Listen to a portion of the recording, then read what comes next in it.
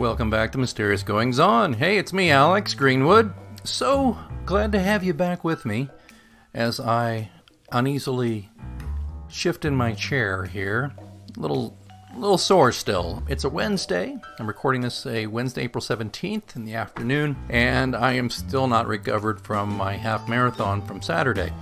Pleased to tell you that the half marathon had its ups and downs, training as well as doing, but I got through it and did it in just about 11 minutes and change over my previous. So I didn't beat my previous record. I was over by about 11 minutes, but I'm a couple of years older, had some training challenges and a knee injury, so all things considered, I did way better than I thought I would. I just had a really good time finishing the race.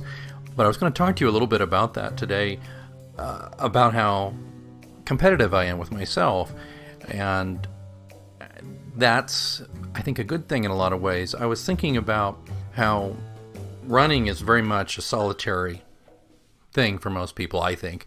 There are groups that help you train for a half marathon or a marathon where you run in groups and you pace the same pace time. So say you want to finish a half marathon, let's say, in 2 hours and 20 minutes, you run at this pace and you run with this group and you stick with this group throughout the half marathon. I saw those groups and I shadowed a lot of those groups during my run.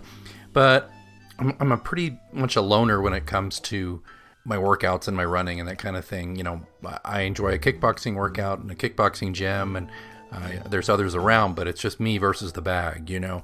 And when it comes to running, it's often the same thing. It's me versus my limits and my endurance. And it was just interesting to think about that during the run, because when you get in trouble, there's people around. Obviously, if I had a heart attack or something serious happened to me, of course there's people around who can help, but you're kind of on your own. And it reminds me, you know, after great people cheering us on the sidelines, you know, with signs that say worst parade ever and that kind of stuff, you know, and there's live music throughout the course. And I mean, Kansas City really does a great half marathon with the Rock the Parkway, I've got to say. It's really great.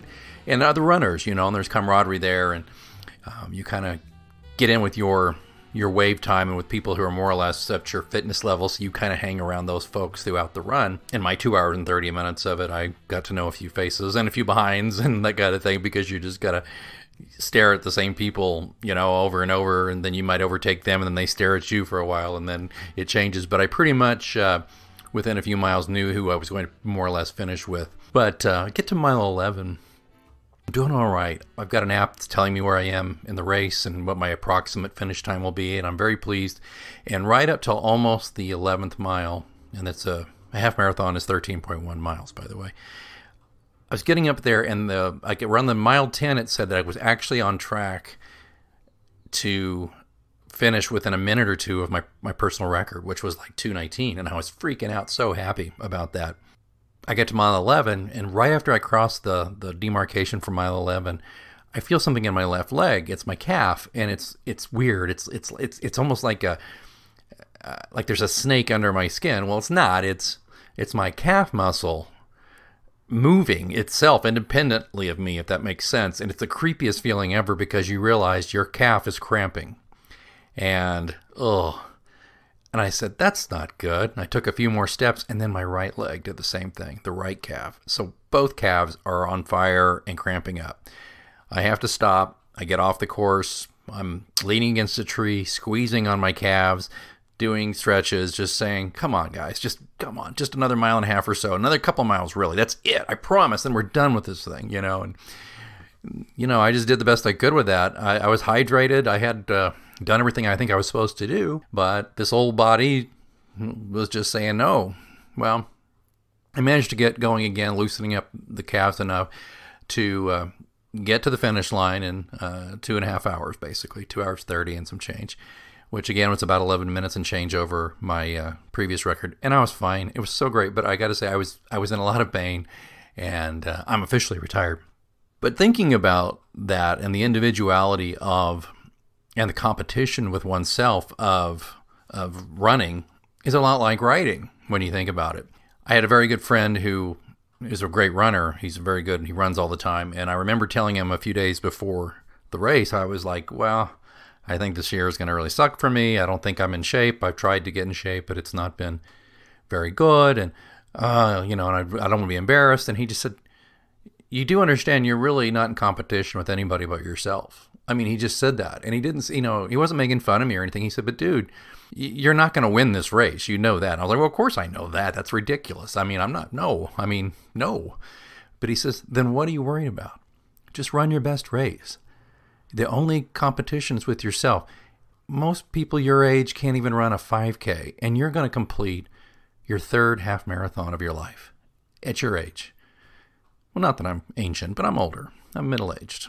And that really sunk into me, and all of a sudden it made me feel a lot better, knowing that the competition is with me, and my goal doesn't have to be to win. It doesn't even have to be to beat my personal record. That would be gravy, because he had said to me, personal records are a thing of the past at our age, and he's right.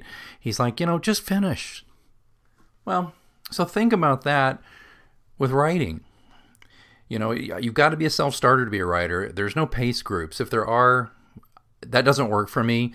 I'm not a big fan of the November writing month where you post your word counts to the world. And, I'm not a real big fan of like, look at me, I'm a writer. Here's what I'm doing. I don't do that. And I'm not knocking people who do. If that's what it takes for you to finish, great. I just have to look myself in the mirror, in the morning when I get up and I know I got to crank out 1,000 words or whatever it may be. And I know that look in the mirror in the evening when I'm brushing my teeth and I haven't done it. Trust me, there's plenty of evenings where that is the look. And it's not a pleasant look from myself to myself. But I have another friend who's a writer. He's not a runner. He's a writer, though. Volunteered that writing's not a competition. And he said, no, it's not. It's not. You're not competing against other writers. You're competing against yourself. It's the same thing. If you think about the duality of it, running and writing. I say this because if you're not a writer and you're a reader and you wonder what motivates writers sometimes, especially writers like me who don't make a ton of money doing writing, who does inner competitions here and there. That's not exactly what we're talking about writing not being competitive.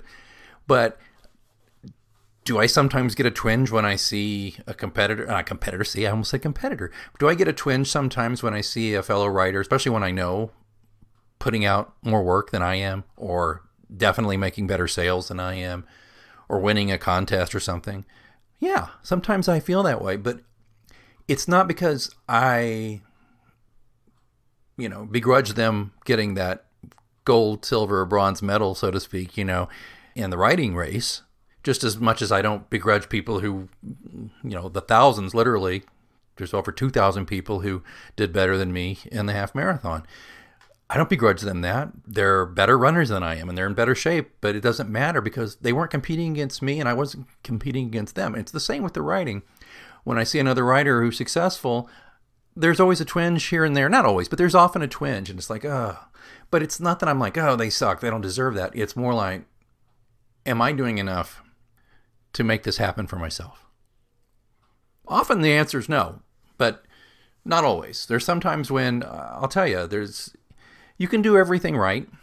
You can make very few mistakes and still lose. That's not an original thought. That's life. So writing, much like running, is a competition with oneself. But what I love about being competitive with myself is, though, I do take inspiration from other writers who do well, who write more than I do and win more awards or have better sales. I look to them, they inspire me to do better. And just like I look at other athletes, and I'm not really an athlete, but for the purposes of this conversation, I look at other athletes, and when they do well, it encourages me, and I admire that. I admire any human being who was incredibly good at what they do. I admire that people who aren't necessarily naturally gifted, yet still successful at what they want to do, make it even more. And that's pretty great, because I am not a natural runner. I do all right, but I'm not really a great runner. But I do my best, and I do better than, as my friend said, most people my age. I think I don't know if the word gifted is right for writing. I'm a good writer.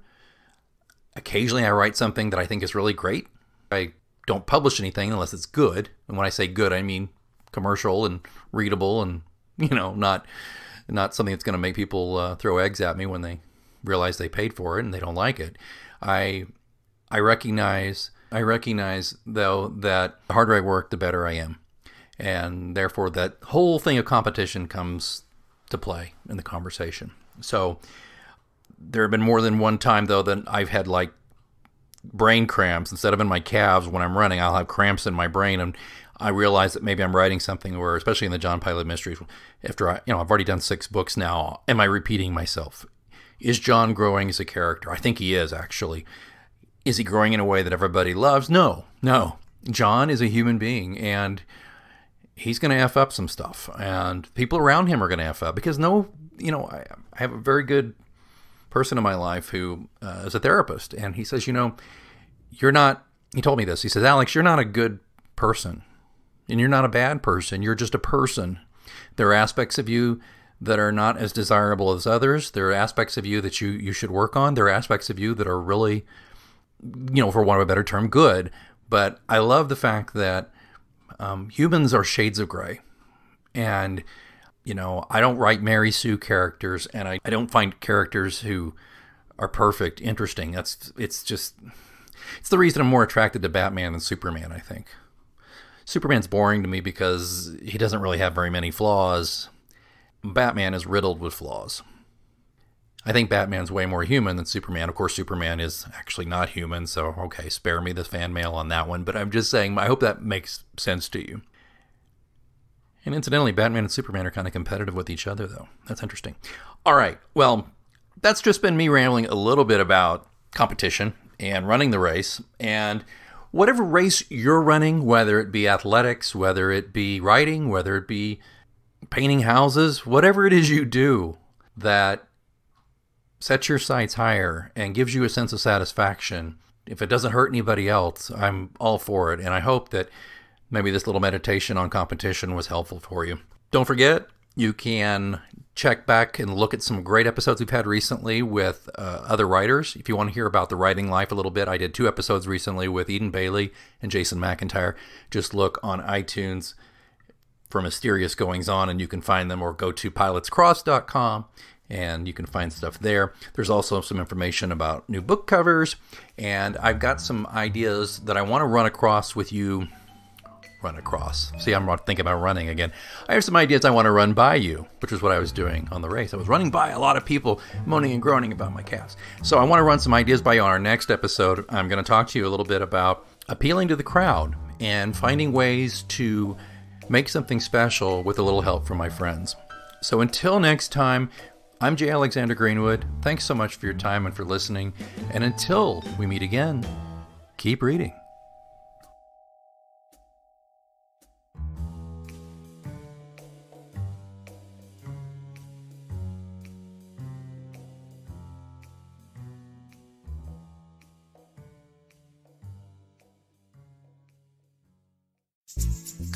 It's hosting season. And this hosting season, you can enter eligible New York Lottery draw game tickets with Collect and Win for a chance to win a $5,000 gift card to use at the Home Depot.